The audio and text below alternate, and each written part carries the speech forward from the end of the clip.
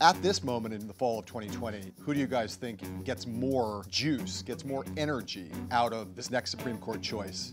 I kind of tend to think Trump has been offered a political lifeline here. This is exactly what Donald Trump wanted. He needed a rallying cry for the base. Trump is like, I'm going to give you a conservative justice to cement my worldview for decades to come.